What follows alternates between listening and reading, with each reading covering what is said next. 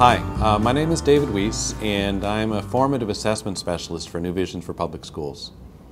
And I want to talk today about my journey from treating students as mistake makers to really treating them as sense makers.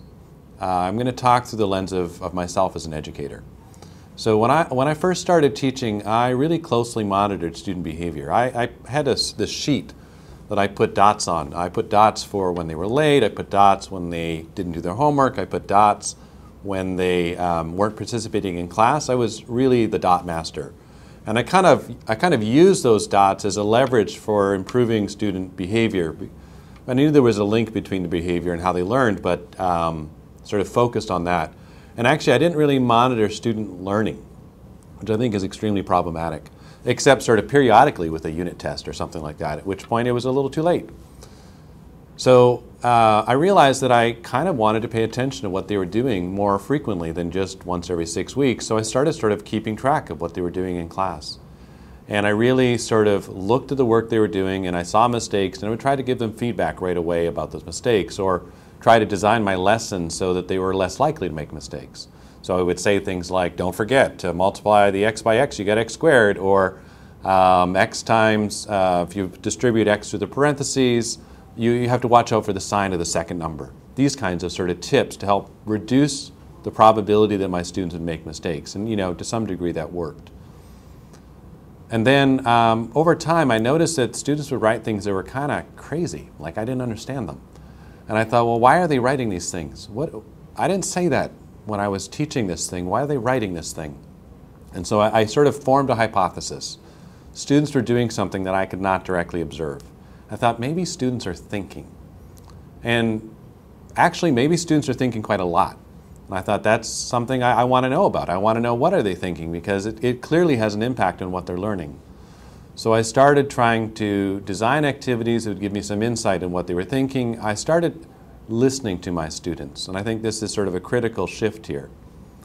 But I was still listening to see if what they were saying or thinking was right, versus, like, did it match with what I thought the world should be like, rather than what were they actually saying and why did this matter to them? Why did it make sense to them? That was not something I thought about at that time.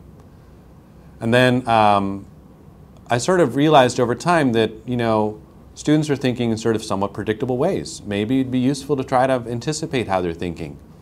So I sort of created templates to sort of keep track of, if they're going to do this task, what are they going to be thinking about, and what is that going to look like, what is that going to sound like, and how am I going to respond to the ways they're thinking, sort of as opposed to responding to what they were writing, which I think is an important distinction. And one time I actually figured out 11 different ways that a student might approach a problem, and then went and taught the lesson. And actually none of those 11 ways actually matched anything my students did. Human cognition is really complex.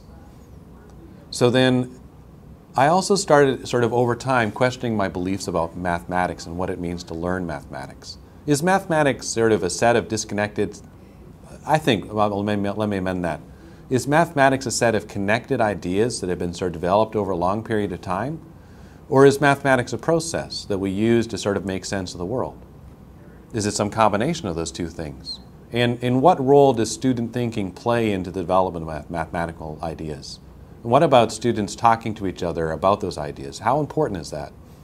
So as these sort of beliefs about my class emerged, I started sort of questioning my approach. And I also realized that, students are thinking about things and saying things based on their thinking because they have beliefs and knowledge about the world, and they're trying to make sense of the world. So when they make a mistake, or what I perceive to be a mistake, there's some thinking behind that mistake. It's not like the students sort of arbitrarily saying things from time to time. And how I respond to their mistakes makes a difference. And we have a culture where we sort of treat this is true or false, that's a mistake, that's correct. And I don't know that that way of approaching student thinking is actually all that helpful. For example, recently my son told me, this was about a month ago, he said that 1/3 is equal to 3/4. And the old me would have said, no, that's not true. No, 1/3 is not equal to 3/4. The new me said, why? And he said, well, the 3 on the bottom tells you how many quarters there are. And I decided at that time that my best response was to be, well, that's interesting, which is my normal response now to when my son says things, whether they're right or wrong. And so then I thought about it later and said, well, let's think about what he knows. He knows that 1/2 equals 2/4, in which case his sort of idea that the 2 in the denominator of 1/2 tells you how many quarters there are is totally true. It works perfectly.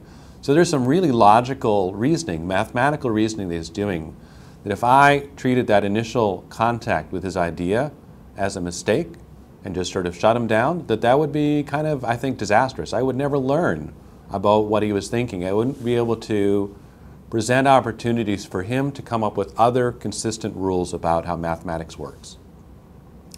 And when I think about, children, I think I used to think they were broken, that they were like little adults that we were trying to fix and change. And now I don't think they are. I don't think children are broken. I think children are, perfect the way they are. We have this huge variety of human experiences, and we sort of, I think, stop taking advantage of it when we sort of arbitrarily assign thinking to some scale of right versus wrong. It's sort of the ways we think about the world that are important. So then I think of my own sons, and I think, well, if I am teaching my sons, I want other people to treat children the way that I want my sons to be treated. Why would I want anything else? I want them to grow up in a world where their ideas matter, where they get to talk to each other and have really rich mathematical experiences with other people. Mathematics is a set of connected ideas that people developed over time, but it is part of a community of mathematics. It's not separate from human activity. It doesn't live by itself.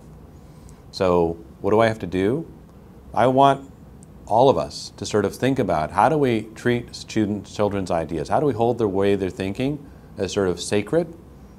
And how do we support them in mathematics classrooms? So at the end of 13 years of mathematics, they aren't thinking, wow, I just sort of memorized a bunch of arcane rules that I don't understand. And instead they think, well, all of that really made sense. I understand, and I am now able to be part of a community of people who do mathematics.